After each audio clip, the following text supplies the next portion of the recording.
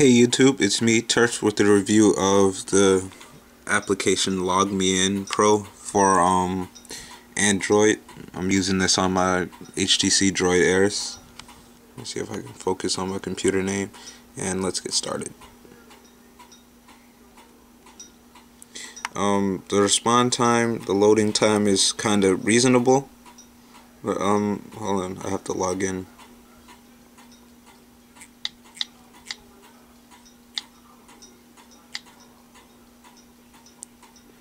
And while I'm typing this in, it is compatible for Mac and PC. I'm using this for Windows 7.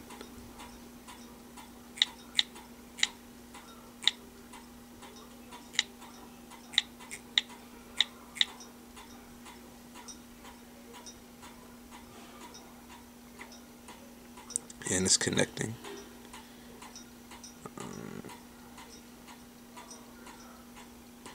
Alright, and now I'm in a remote session, so continue to computer, and this is what it looks like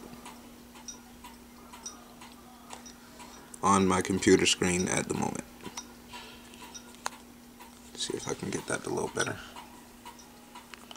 And I have the ability to exit off of programs, move this around this main screen.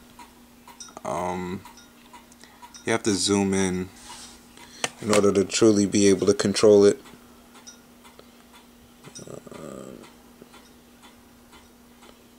It's kind of laggy, but overall it is a useful program. It is a success relative to any other remote control apps out there.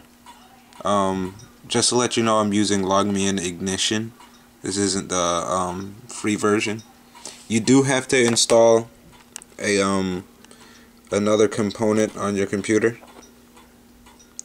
See, let me show you how responsive it is. I'm going to press Alt F4. Here it is on my phone. Here it is on my computer, and I press Alt F4. It closes out on the phone. It's very responsive. It comes with a zooming feature, although you can just do that with your fingers on the camera itself. I mean, on the phone itself. A left clicking notion, a settings feature, and a keyboard, which I'll preview. It varies from PC to PC. I mean, device to device. This is an Android keyboard, regular keyboard. But it is a great application. It actually opens what you open on the phone. That's kind of creative and very innovative. But it even does the highlight that Windows does somewhat, if it feels like replying. But it's very responsive to the touch, and as you can see on the computer, I'm not touching the mouse pad, and the remote session is very responsive.